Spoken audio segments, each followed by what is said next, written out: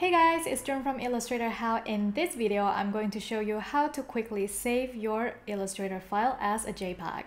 Before getting into the tutorial, make sure that you subscribe or like my channel just in case you don't miss any of my upcoming videos. Alright, so let's get into the step of saving a file as a JPEG in Adobe Illustrator. So go ahead and go to File. A lot of you might be thinking, yeah, save as is the logical option, but actually you will be exporting your file instead of saving your file. So you'll be choosing File, Export, and choose Export As. And then you can choose where you want to save your file. Let's say I'm just going to save it in the desktop. And then you can name the file. I'm going to name it branding, for example.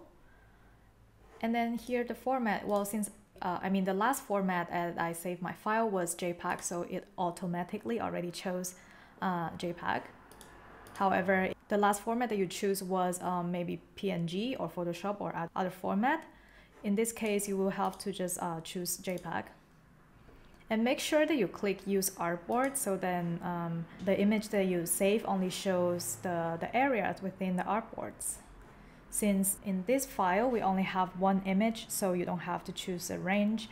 In other cases, if you have a couple of images, you can actually choose like which artboard you want to save. For example, if you want to save artboards 2 and 3, in the range you can put 2 to 3. In this case, we just have one, so yeah, you just simply select all and click Export. And you will see the JPEG options, the image color mode. If you want to use it for digital use, RGB is okay. And if you want to use it for print, you can change to CMYK, or sometimes we will keep it as RGB as well. And then you can choose the image quality, medium, high, maximum, low. We don't do that. And for the resolution, for screen, 72 is fine. And if you want to use it for print, maybe I would choose medium or high. And simply click OK, and your image will be saved on your desktop. So yeah, that's pretty much it. If you find this tutorial helpful, make sure to give me a thumb up and subscribe to my channel in case you miss any of my upcoming videos.